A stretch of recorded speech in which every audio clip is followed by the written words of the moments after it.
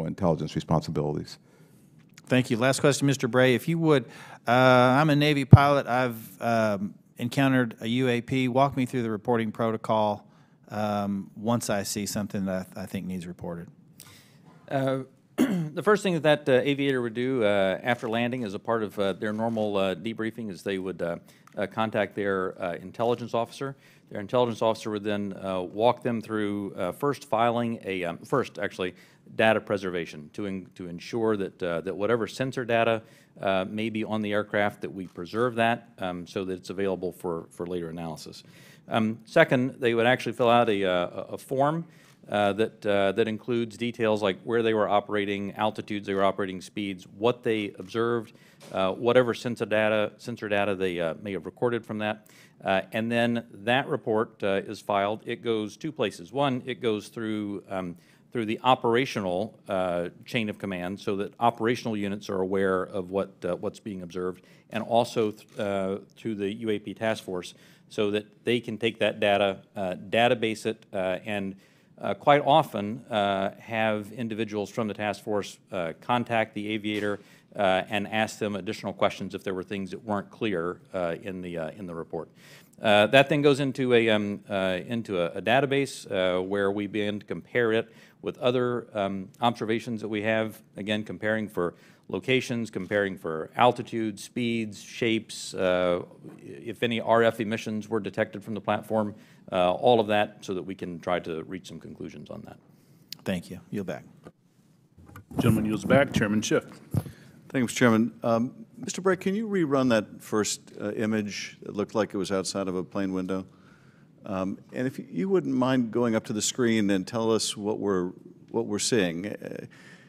Not that you can necessarily tell us what we're seeing, but right. Explain what we should be looking at in that first image. Absolutely. And Alexi, what I'll ask is if you can stop it at a certain point.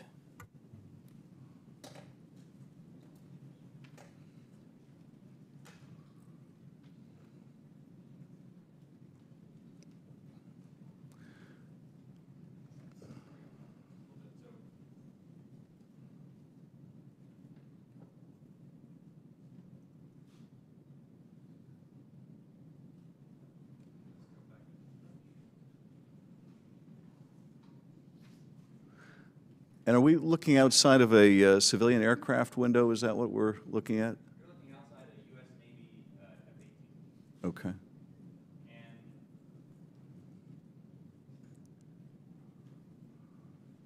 great, shows how difficult the analysis is. Go just a little farther forward.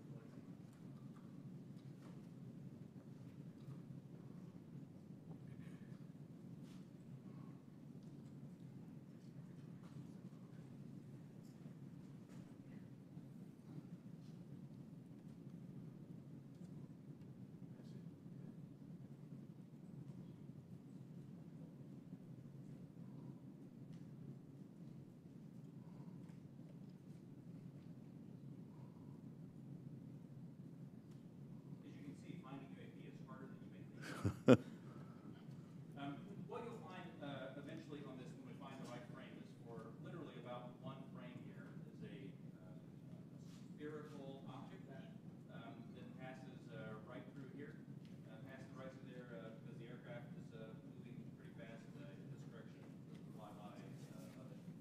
And it is a... Is that it right there? That's not it. That is it. There we go, off in the distance. Can you point to the screen again what we're supposed to be looking at?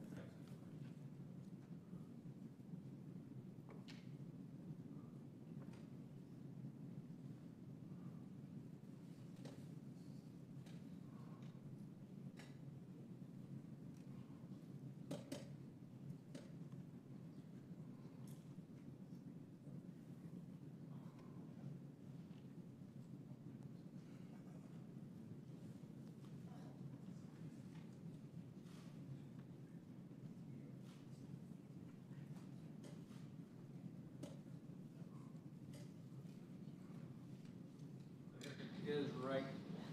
Okay, if you could stop that frame. That's not the one. No, that's not the one.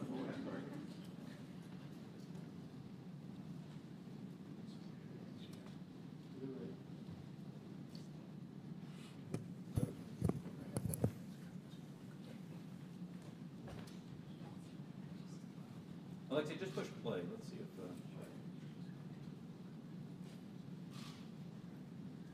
Here's what you'll see coming up right here is there it went. Now back up just a spherical object right here. It zooms by the window right in this area right there. There we go. Could you see that part right there again going by? I think we're having a hard time stopping it in the right spot.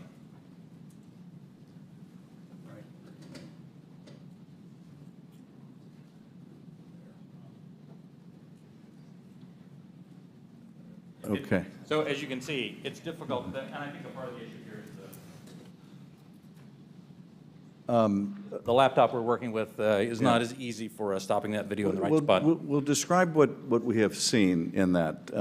What are we observing? What you see here is aircraft that is operating in a U.S. Navy training range that has observed spherical objects in that area, and as they fly by it, they take a video. You see it looks reflective in this video, somewhat reflective, and it quickly passes by the cockpit of the aircraft.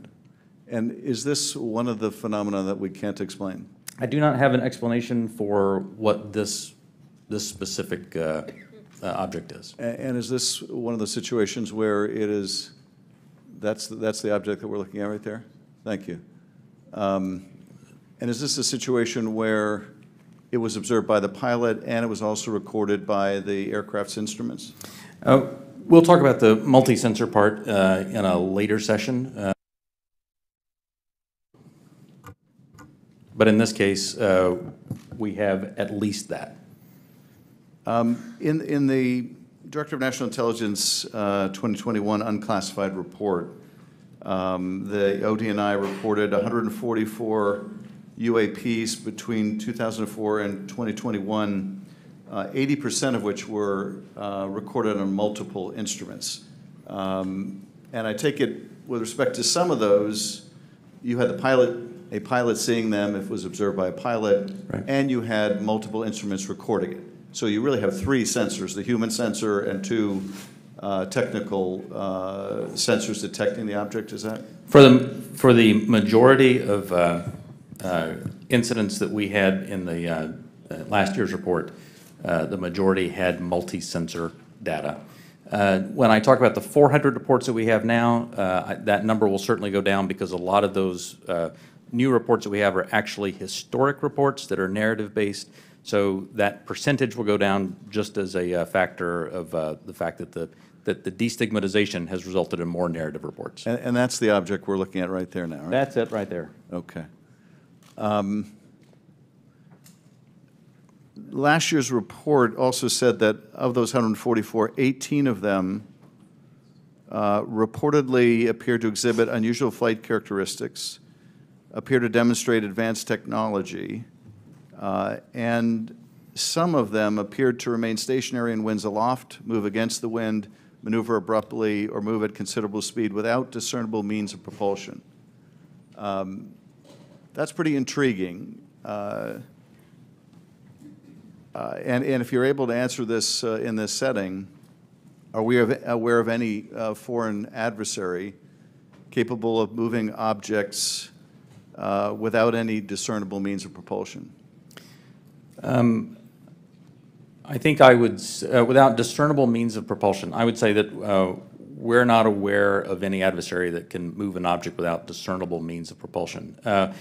The question then becomes, in many of these cases where we don't have a discernible mean of propulsion in the data that we have, in some cases there is likely sensor artifacts that may be hiding some of that.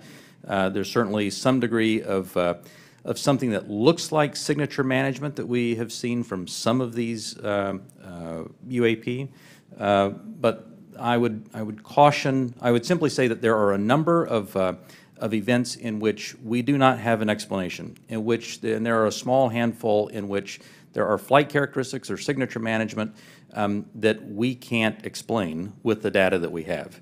We'll continue, those are obviously the ones that are of most interest to us. Earlier, when we asked about how you avoid technological surprise, the biggest way you avoid technological surprise is by collecting this type of data and by, importantly, calibrating the assumptions that you go into with how you do that analysis.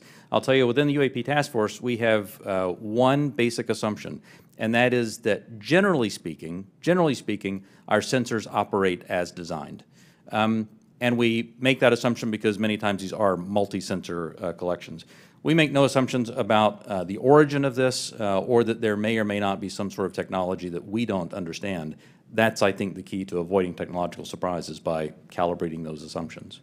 And finally, with respect to the second two videos showing the small triangles, the hypothesis is that those are commercial drones that, because of the use of night vision goggles, appear like triangles. Is that the operating assessment? Some type of drone, some type of unmanned aerial system, and it is simply that light source resolves itself through the night vision goggles onto the SLR camera as a triangle.